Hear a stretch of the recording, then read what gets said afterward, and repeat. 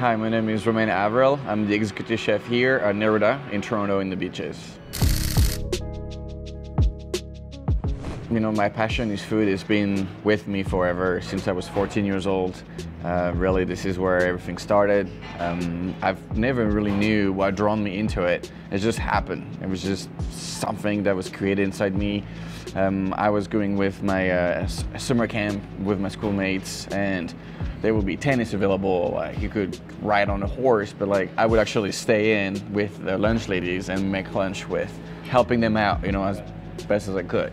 So Relais has been inside me, and I've never really been able to answer that question because I don't know how it happened. I don't really have anyone in my family that really cooks or in the industry. I think it was just, you know, like some people are like, you know, like this, it's like a destiny, you know what I mean? Like I was like made to be a chef one day. So Neruda is a very different type of restaurant from what I'm done and what I'm used to. It's less about the chef and the creative mind, but more so about the beauty of the product and the suppliers.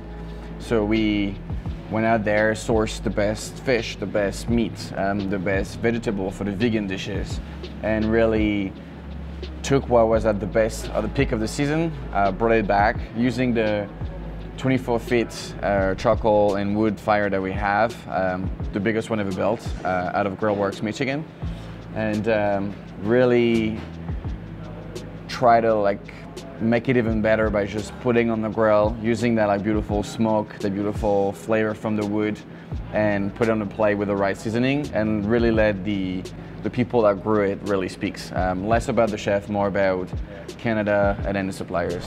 It's really hard to say I have a favorite dish because, you know, when you create a menu, you kind of feel like they're all yours and they're all a bit of your babies. But there's one dish that, you know, I don't really have a staple dish because we change by season, but there's one dish that I keep keeping on my menus even though I change restaurant, will be my tuna tartare. Because I feel like it's a very good reflection of who I am. Might not be a reflection of what that restaurant is, but really I think there's got to be like a track, like a trace of me in all of my menus, and the tuna tartare really represent my French background with my love for Asian flavors, and then the beauty of the plating as well. So that's kind of the three things that are combined in with that dish. So even though it's not like a new dish, it will, I think, always be like a signature and something dear to me because it represents me very well. So I got very lucky to be picked by Nespresso 2.5 years ago now, and to be their ambassador. And a couple of months after, actually, Monogram reached out to me and interviewed me to be their chef ambassador as well. It was really a huge surprise and kind of a turn in my career as well. When you go from being in the kitchen every day to be more, you know, in front of the cameras and with exchanging with people, and it's kind of a different job, but something that I really enjoy and really thrive. It's exciting. You know, it's something that I didn't know I was capable of, or I would like it one day, like 10 years ago.